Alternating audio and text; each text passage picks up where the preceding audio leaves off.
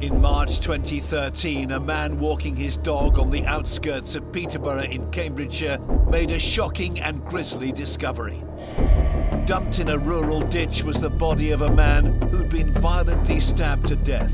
The police didn't know it yet, but there was a serial killer on the loose. When is the next body going to turn up? We've got to find out who did this, and we've got to find it quickly. The investigation would lead detectives to a woman, a violent individual who'd killed without hesitation or remorse, and for no other reason than the pleasure and gratification it offered her. She is heartless, ruthless, and sadistic. During a 12-day killing spree, Joanne Dennehy butchered 3 men and left a trail of destruction that stretched from east to west across the UK. She's not somebody who feels bad, who feels remorseful, who regrets things. She does what she wants to do, and she doesn't care about the consequences. Joanne Dennehy had ruthlessly become one of the world's most evil killers.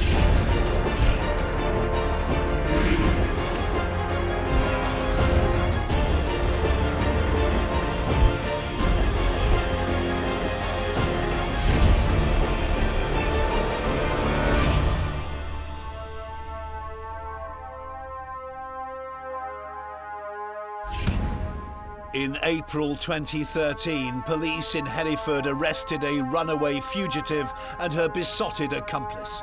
In a killing spree that lasted almost 2 weeks, 31-year-old Joanne Dennehy had murdered 3 men and stabbed 2 others in broad daylight, leaving them for dead. One of the most dangerous women in criminal history, she's now locked away in prison and will remain there for the rest of her life. The fact that she'll never see daylight again in the outside world is of huge comfort for the family. For Joanne Dennehy, it's absolutely the right thing that she won't come out of prison. Joanne Dennehy's crimes were incomprehensible to the British public. At the time of her imprisonment, author and journalist Christopher Berry Dee took a special interest in the case. I wanted to really try to get inside how the police were working and how rapidly they caught this very dangerous woman. The strong curiosity he had for Dennehy's crimes caught the attention of the murderer herself, and very soon Christopher was in written correspondence with the killer behind bars. Her letters, beautifully written, very eloquent, very good grammar, certainly on a par with somebody of a good education behind them. And we developed this relationship where I was trying to get inside her head, but at the same time, she, being the arch manipulator, was trying to get inside my head. His attention peaked, and Christopher eventually went to visit Dennehy at Bronzefield Prison in 2015. She looked into my eyes and she said to me, "Christopher, killing you would be good for me." And it was an ice-cold stare, I can tell you. So, yes, she would have killed me in a heartbeat if she'd had a chance. The story of this cold-blooded killer begins over 35 years ago in the picturesque city of St Albans in Hertfordshire. Joanne Dennehy was born in 1982 and began life in a loving and secure family home. Very few could have predicted this bright and intelligent young girl would turn into a sadistic monster with a taste for violence. By all accounts, she was starting off in life with what we might say is a perfect foundational upbringing. Joanne Dennehy appears to come from quite a normal family. She had a relatively uneventful childhood. She's one of 2 siblings. Her mother worked in a supermarket. Her father worked as a security guard and for a telecommunications company. And from the outside, they appear to be a normal family. She had a sister to which she was very close. They had even developed a secret language. She played netball for the school. She was a very normal, quite bright schoolgirl. But Dennehy's idyllic childhood was curtailed as she entered her teens. She started to experiment with drugs, she started not going to school, and she linked up with a man called John Trina. Her parents, they were at their wits' end. They didn't know what to do. They tried to keep her locked up or bring her home from school. The teachers tried to reprimand her. And the more they tried to control Jo, it was Jo saying, "Stuff you." And it was literally like throwing petrol on a fire. Dennehy and Trina ran away together, embarking on a turbulent relationship. Despite Dennehy's violent outbursts, the couple had 2 children together and eventually settled in Cambridgeshire. I think quite a lot is made of the fact that Joanne Dennehy misused alcohol and drugs, but I think she's well aware of the fact that this is going to be discussed, and she knows that these offer quite a convenient excuse for her behaviour.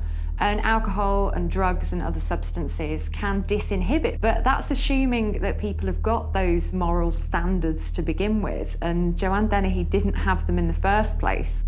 A very disturbed woman, she had done a lot of self-harm, of cutting herself and so on. So there were a number of danger signs that this was somebody who was not attuned to society. As time went on, Dennehy's erratic behaviour intensified. She'd cheat on Trina and leave him and their 2 children for sporadic periods of time.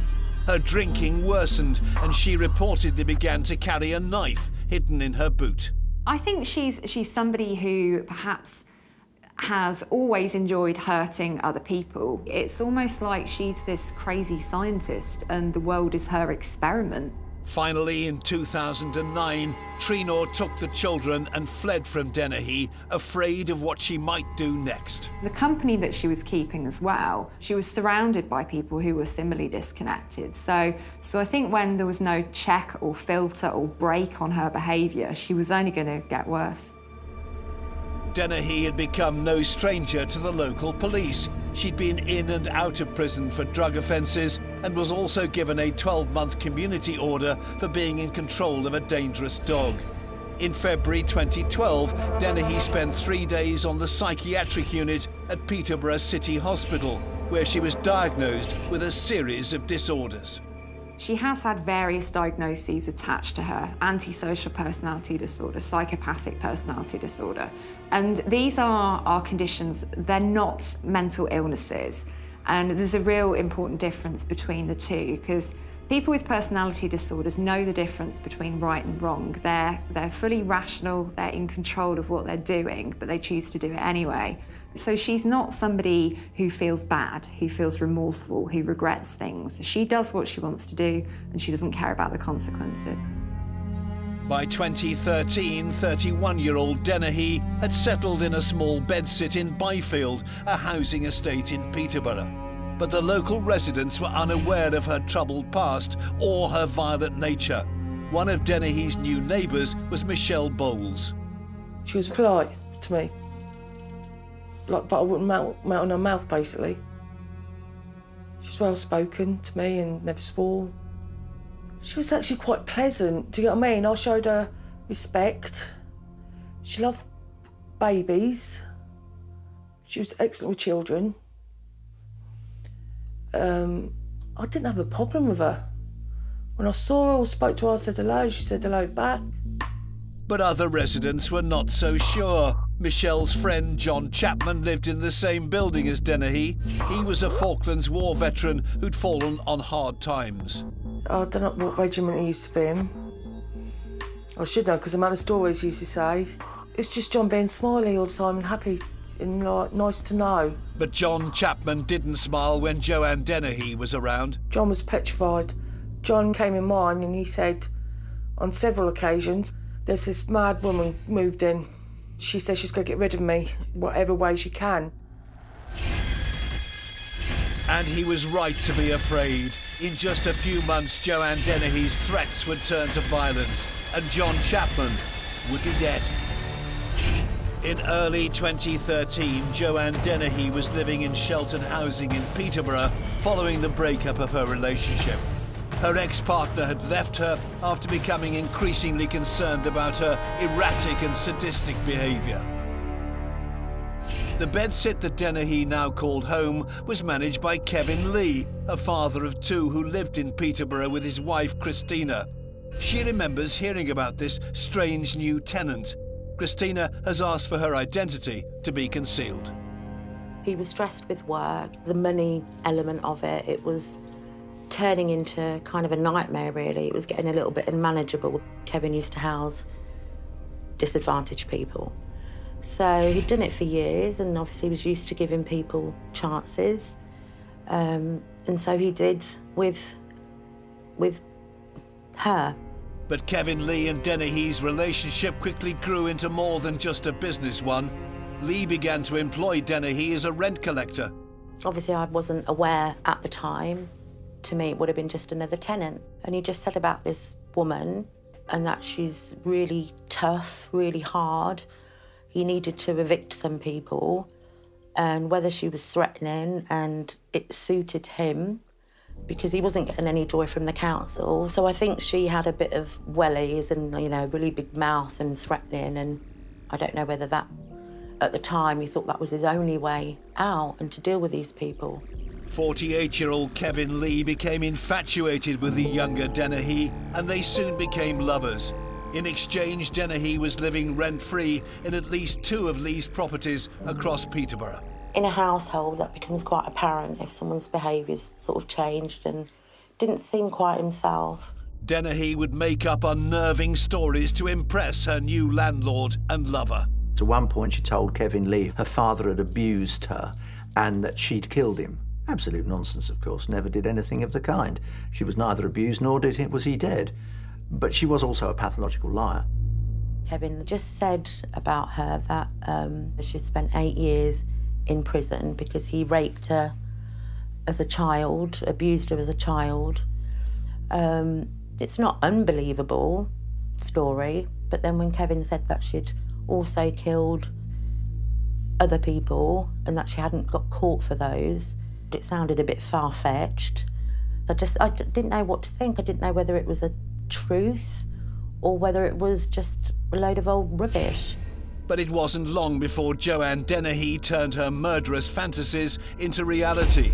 31-year-old Lucas Slabozewski had moved to the UK from Poland in 2005. After meeting Dennehy a few days previously, he began exchanging text messages with her. On the 19th of March 2013, Slabozewski went to visit Dennehy at one of the houses she was staying in on Rolleston Garth and was never seen alive again. She almost certainly lured this man with the promise of some kind of sexual favour. But without a moment's hesitation, she stabbed him through the chest once, very, very hard, killing him almost instantly. Slabozewski had been coaxed into Dennehy's deadly embrace. She led him to believe the pair were in a relationship. He willingly and naively entered the trap she'd laid for him. Everybody that comes into contact with Joanne Dennehy, it's like falling into a spider's web, and you can't get out. Men can't get out. They become entranced by her for all sorts of reasons. Dennehy had complete disregard for the life she'd just taken. Dennehy puts this poor Polish man's body in a wheelie bin and then shows it to a 14-year-old. And so, look how clever I am. I've killed this man in the wheelie bin. But it was only a temporary solution. Dennehy knew she couldn't keep Slabozewski's body in a bin. She had to dispose of it quickly, but she needed help. She called upon one of her friends, 47-year-old Cary Stretch, who was more than willing to assist. Joanne Dennehy is quite bright, she's quite clever, so she's able to exert quite a lot of control in her interactions with other people, and that's what makes her exceptionally dangerous. Now, looking at the relationship that Joanne Dennehy had with her accomplices, I think she was able to charm these men. She was able to kind of lure them in, really, and they would have been flattered by her attentions. You know, here she is, this younger woman wanting to spend time with them. These were men who had quite dull, quite boring lives, and I think they were quite excited to get involved in what Joanne wanted to do. At 7 foot 2 inches tall, Cary Stretch towered above Dennehy's slight frame. An unsuccessful burglar, Stretch was absolutely infatuated by her twisted and lethal charms.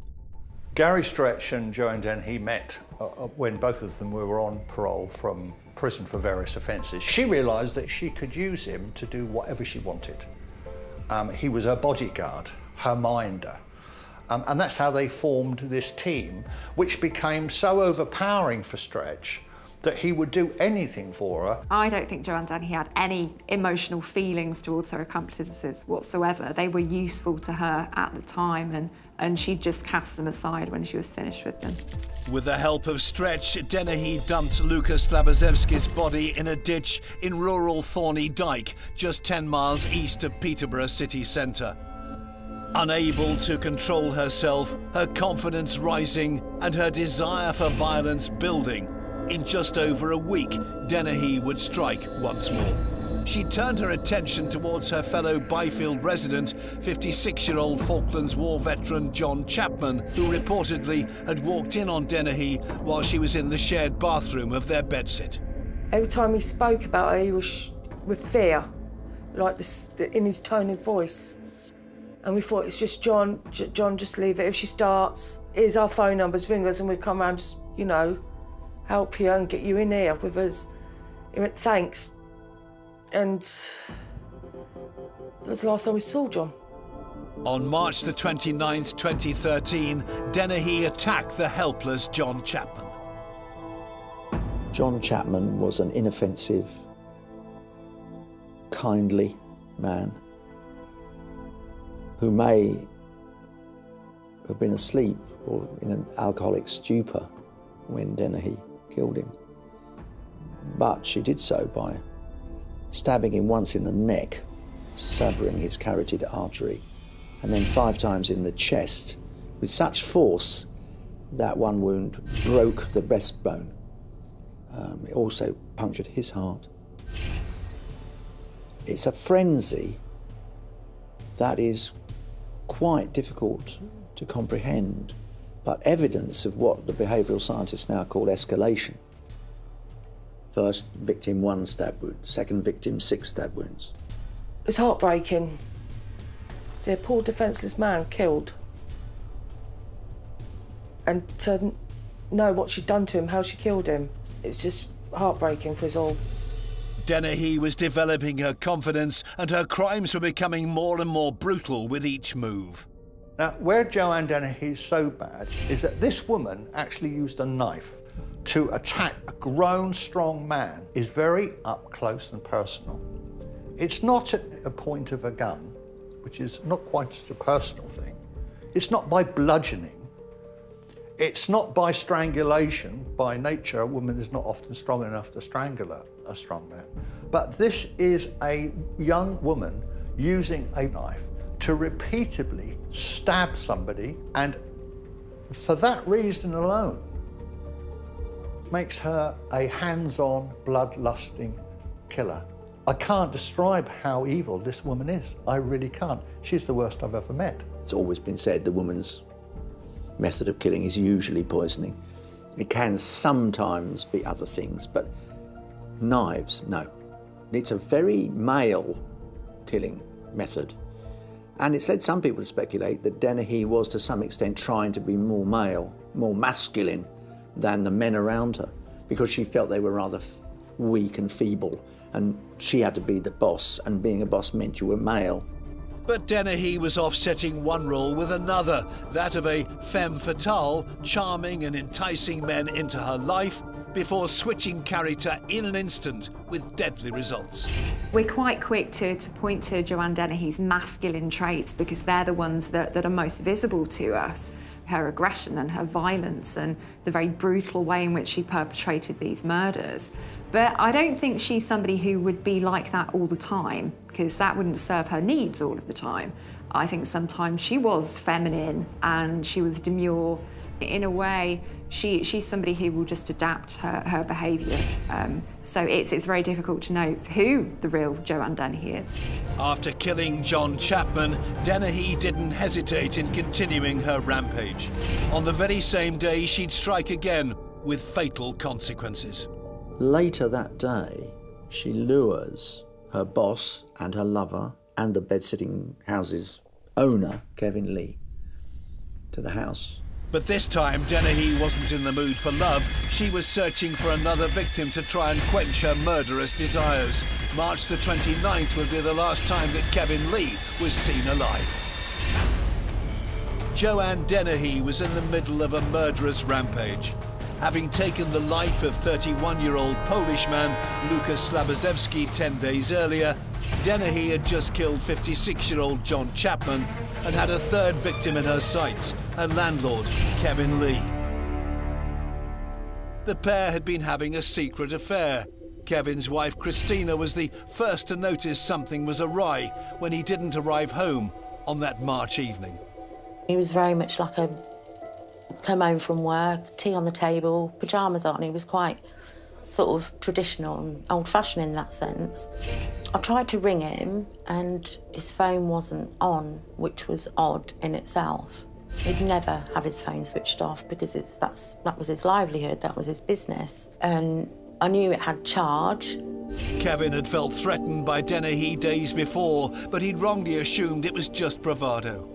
Kevin did tell me that she'd told him that she wanted to kill again, and I think that was the crucial thing, because it wasn't just a case of bragging or mentioning that she'd committed murders in the past. It was the fact that she specifically told him she wanted to kill again. So that's going to unnerve anybody, false or not. It's just not a thing that normal people say. Hours passed. Growing desperately concerned, Christina, with the help of Kevin's business partner, Paul Creed, tried to trace Kevin.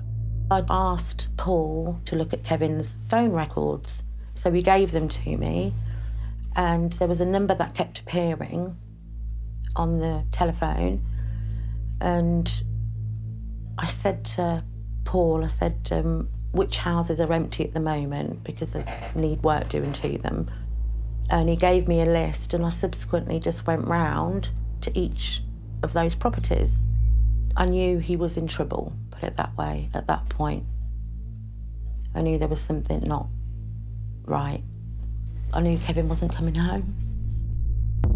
Christina began an urgent hunt, unaware her search was in vain. Dennehy had already struck. She'd stabbed Kevin Lee to death at the same house in Rolleston Garth where she'd murdered Lucas Slabozewski 10 days earlier. Lee was Dennehy's third victim. I wouldn't describe Joanne Dennehy as a serial killer. I would describe her as a spree killer, because there didn't seem to be any points during her killing spree in which she returned to any semblance of what was a normal life for her. It tended to be a continuous chain of events. What is not in doubt is that these first three victims were simply a prelude to what she hoped would be a further spree. Dennehy, again with the help of Cary Stretch and this time another accomplice, Leslie Layton, deposited the bodies of John Chapman and Kevin Lee on the outskirts of town. Chapman was placed at Thorney Dyke, the same spot where they dumped Lucas Slabozewski's body 10 days previously. Kevin Lee was left 10 miles further north at nearby Newborough. Dennehy dressed Lee's body in women's clothing and left him positioned in a grotesque and crude manner with his buttocks exposed. I think Joanne Dennehy was unusual in that she liked humiliating her victims. There was clearly a modus operandi there, and there was clearly a motive, the pleasure of killing somebody rather than doing it for some particular reason. Oblivious to the fate of her husband, Christina Lee was becoming increasingly concerned about Kevin's whereabouts. I rang the police, then I went back with Paul Creed to one specific house because I noticed that the light wasn't on, and then it was on when we went back later. So I thought there's obviously somebody at the house, and I just said to the police, you know, I'm really worried, expressed my concerns and gave them permission to break into the house, which they did. Inside the house on Rolleston Garth, there were no obvious signs of trouble, but the police immediately sensed that something was wrong. They said that they could smell, there was a really strong smell of bleach, and they could see some blood on the floor, and, you know, I just knew. And Christina wouldn't have to wait long for news of her husband. The following day, March the 30th, 2013, police were called to an area of farmland in Newborough by a dog walker who'd made an horrific discovery. You know, you see it on TV all the time, the dreaded knock at the door. And then 2 detectives came. And obviously he had not been identified at that point, but they just said that they'd found a body, which you know, I was expecting to hear that. So they just kind of told me what I was expecting to hear. You don't feel anything because you know. And it's a feeling that you've never felt. So, you know, where some people might think you'll be doing this, you'll be doing that. I don't know, it's just kind of a blur, really. You're just alive. I think that's, but not alive, you're just existing. For police, a very serious picture was beginning to emerge of a killer on the run with an unstoppable determination for destruction. When is the next body going to turn up? We've got to find out who did this, and we've got to find them quickly. Detectives soon discovered Kevin Lee's burnt-out car. Christina had provided them with Dennehy's phone number, and by using it, they were able to form a crucial link. They must have been trying to call it too, and using their systems or whatever, must have tracked it down through GPS that the location of Kevin's burnt-out car was where this mobile had been. So it was quite obvious that she'd been there. They realised that he knows somebody called Joanne Dennehy, and there was an affair between them. And then they came across a man called Leslie Layton, who they interviewed. He tried to cover up, he didn't know anything about them, where they were, which in fact he did. He soon cracked because he was weak-willed, spineless, and he said, yes, Dennehy and Stretch are on the run. They've gone east and they'll probably come west. And with that, the police went wallop. They issued a national wanted alert for every agency in the country to find this couple as quickly as possible. Dennehy and Stretch were now wanted fugitives. She revelled in the idea, high on the thrill of being on the run. She loved the notoriety of it. She relished the fact that the men around her were frightened of her. In an attempt to try and evade the authorities, Dennehy and Stretch first headed to Norfolk, where they burgled a house. They then made their way across country to Hereford with the intention of selling the stolen goods to help fund their escape. Dennehy and Stretch became a sort of I hate to say this, a Bonnie and Clyde type outfit. Their faces were in all the newspapers now. They were wanted, most wanted. After they burgled another property in Hertfordshire, the pair stopped 20 miles outside of Hereford to liaise with a man named Mark Lloyd, who joined Dennehy and Stretch on the journey. They get an accomplice or a friend of theirs to bring the stolen property into Hereford town to sell it, and it's at that point that Dennehy decides she wants to kill again. It had been 4 days since the murders of John Chapman and Kevin Lee. On April the 2nd, 2013, with Mark Lloyd in tow, Dennehy was caught on CCTV entering this small shop in Hereford at 3:30 p.m. She's seen pointing at the cashier in a threatening manner. Just 10 minutes after this footage was captured, Dennehy, in an unprovoked random attack, attempted to murder a fourth man. She had this terrific anger and bloodlust. She's had a quarter bottle of whiskey. She's been smoking roll-ups, and she suddenly sees a man walking his dog in broad daylight. And she says to Stretch, stop the car, I want to kill him. Brandishing a knife, Dennehy jumps out of the car and runs up behind him and stabs him in the back. Dennehy's unfortunate victim was Robin Baressa, a 63-year-old retired fireman. You knew exactly what she intended to do. I'm going to kill you, she said to the fireman. I want to hurt you, I'm going to kill you. And she plunges this 5-inch lock knife into his back, time and time and time again. The man thought he'd been punched. He turned around and saw her covered in his blood. He collapsed.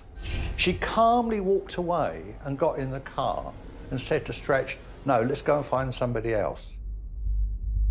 Back in the car, Dennehy took the time to pose for this selfie. It seemed unbelievable to imagine, but she wasn't finished. Having felt the thrill of attack once, she hunted out her second victim of the day. 10 minutes after the first attack, she spots another man walking his dog, and it was the same bloodthirsty scenario all over again. She got out and she told Stretch to stop the car. She got out with this very small knife, walked up to him and plunged it into him time and time and time and time again. Can you imagine the shock? This man wouldn't have known what was happening. It's broad daylight. She's licking the blood off of the knife, his blood. He feels himself getting dizzy and sick. And then he collapses. And she takes this dog, walks casually back to the car. Another car passes and she waves at the people in it. They get in the car and off they go. This second helpless victim was John Rogers, a 56-year-old Hereford local. Dennehy stabbed him more than 30 times. It was an horrific and entirely spontaneous act, completely lacking in reason. It is a reflection of a brutality, a viciousness, a lack of any kind of control that makes Dennehy very unusual. She is a most frightening figure who behaves in the most obscenely violent way imaginable, almost defying belief. When we look at the two attempted murders, towards the end of her spree, this is something altogether different. These are strangers, these are men that she doesn't know. So I think what was happening here was that she was upping the ante, she was getting bored. You find that psychopaths tend to have a proneness to boredom and a need for stimulation, so she was even applying that to her murders. Remarkably, both men survived these attacks. Although their injuries were life-threatening, they were still able to give the police descriptions of Dennehy and the instantly recognisable star tattoo on her cheek. By now, the police sirens are going all round and blue lights are going all round Herefordshire. They're panicking. It's like somebody's kicked over a wasp nest. The local police had been alerted to her spree and were about to put an end to her bloodshed. They cornered Dennehy and Stretch on Newton Close in Hereford. Two officers turn up and they spot this car with Dennehy in it, talking to the dog on the back seat, while Cary Stretch is trying to negotiate stolen property at the front door of one of his associates' house. They arrest Dennehy on the spot. Cary Stretch and one of his friends do what they call in police parlance a runner. They jump in another car and speed off. Something like a car chase goes on for about 20 miles. And then Stretch decides to get out and run for it. Now, Mr. Stretch is not built for speed. And of course, he's very unfit and he's stopped. And he turned around to the police officer and said, you've arrested me. Joe and I would have been the next Bonnie and Clyde. Footage of Dennehy in custody at Hereford Police Station just 40 minutes after stabbing two men and leaving them for dead showed her laughing and joking with the arresting officers. One mark for attempted murder and murder. Attempted murder and murder, is nothing. So going down for Sunday Rose? Excuse me. Joanne Dennehy is like a chameleon. She's become a very accomplished actor, so she will play to whatever audience is in front of her. She can be charming and sound very educated and literate. And at the same time, to another audience, she could sound quite rough and quite downbeat. So she's really honed these skills of responding to the people that are around her. The following day, April 3rd, 2013, the bodies of Dennehy's other two victims were discovered just outside of Peterborough. In a ditch on farmland at Thorney Dyke, investigators found 31-year-old Lucas Slabozewski and 56-year-old John Chapman, a close friend of Michelle Bowles. We wasn't concerned till we actually noticed he was missing. No one had seen him at all. And next thing we knew, the forensics were around the back of the house. We were praying outside, thinking, please don't let it be John, let him live. If we had known what he meant and what she was going to do at the time, we would have got John out of that house and let him live with us. But how were we supposed to know she was a serial killer? To take John's life, Lucas's life and Kevin's life. Why? Joanne Dennehy's pre-trial hearing was set for the 18th of November. It's very difficult to understand quite how far the road is from a nice suburban upbringing to a ditch in Peterborough where you're dumping the bodies of men you've stabbed to death. It's an extraordinarily long road. a very dangerous one and a very destructive one, but she certainly travelled it and took some pleasure in the travelling. At the hearing at the Old Bailey, Dennehy was devoid of remorse. She laughed as proceedings took place and stunned her legal team when she chose to plead guilty. The fact that Joanne Dennehy decided to admit murdering these three men and denying them a lawful burial took the whole of Court 2 by surprise, including her defence barrister, who said that proceedings weren't going as anticipated. So the judge asked Joanne Dennehy in the dock what she'd said. She told him, "I have pleaded guilty, and that's that." Karim Khalil, defending Cary Stretch, remembers the shock that rippled through the courtroom when this unexpected plea was heard. It surprised all, I think, but the judge, who seemed entirely satisfied with that result. Her counsel asked for time to speak with her to see whether she really had meant what she just said, and returned to tell the court that, yes, she entirely understood the charges against her. She meant to plead guilty, and that was the end of it. Many of the serial killers I've interviewed, obviously as guilty as sin, try to hide behind the criminal justice system and use it as a defence, to retreat back into it, to use mitigation.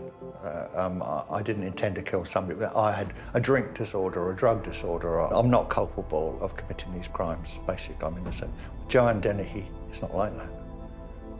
She just loved it.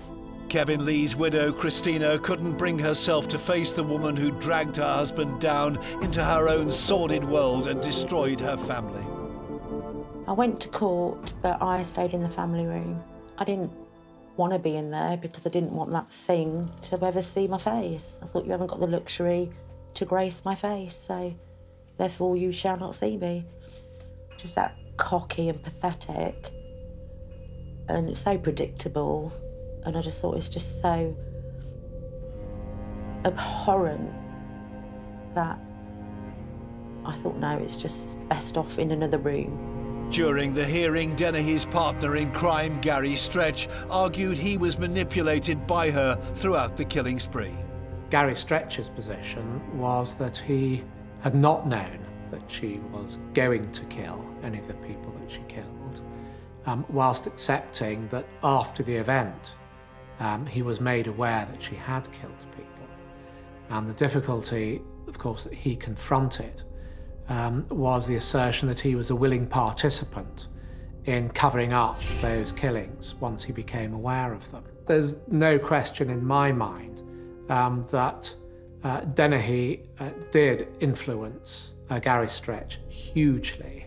Joanne Dennehy is somebody who was very much in the driving seat all the way through the murders that she committed, and the men were just there in a supporting role. You know, she was the centre stage actor here, and I think the fact that she was doing this on her own, she wasn't coerced or compelled by anybody else, does make her quite unique.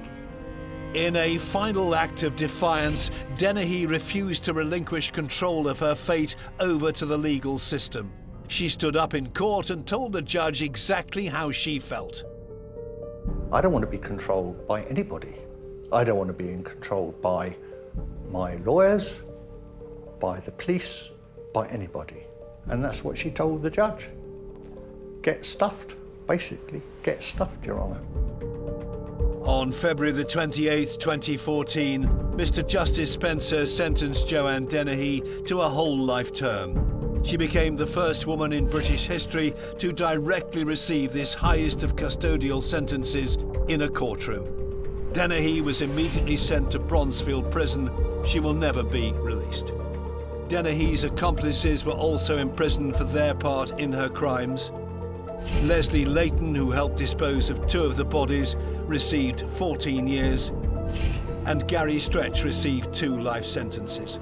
It was a bittersweet relief for Michelle Bowles. It's the victim's family as well that are carrying the life sentences, isn't they? Kev Lee's not going to see his kids have kids. Lucas is never ever going to have kids. John, you know, he's never going to be around again. None of them are. He wasn't a horrible person. He was one of the loveliest, genuine people you could ever meet. He really was. He would have done anything for anybody. It'll take years for Christina Lee and her family to get back to normal after Dennehy callously ended the life of her husband. Personally, it makes you want to rethink the death penalty. To me, that'd be too easy for somebody like that. Let them rot wherever they are, really. So, yeah, I expected that. I think it was just so hideous how a female, you know, it's hard to even think that's a woman. Would I say she got what she deserved? Not at all. She didn't get what she deserved. She just is where she needs to be. It's just everything has changed. You know, what was a family unit and people just going about their business, everything came crashing down. He was a laugh a second. He was one of the most optimistic persons I've ever come across. Never moaned about anything, not negative about anything. Any problem would be overcome. We laughed a lot. So, yeah, we had a lot of fun. Joanne Dennehy has refused to disappear quietly. Even in prison, she's continued to wreak havoc. From the day Joanne Dennehy was sentenced to prison, she has exhibited more antisocial behavioural traits, in as much as she's tried to escape twice.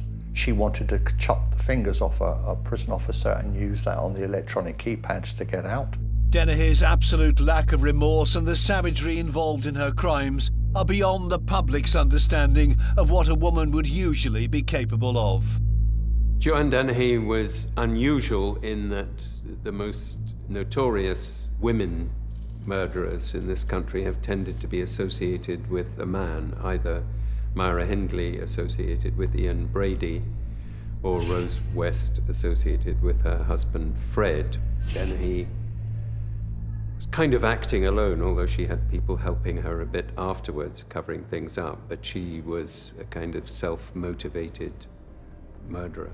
I think the reason that we're so fascinated and so shocked by female serial killers is because of our general expectations of the role of women in society. We expect them to be the carers and the nurturers and the givers rather than the takers of life.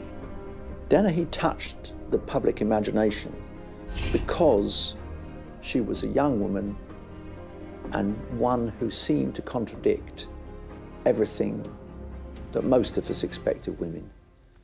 And to do so in such a cavalier and violent way that she set herself apart from the female population.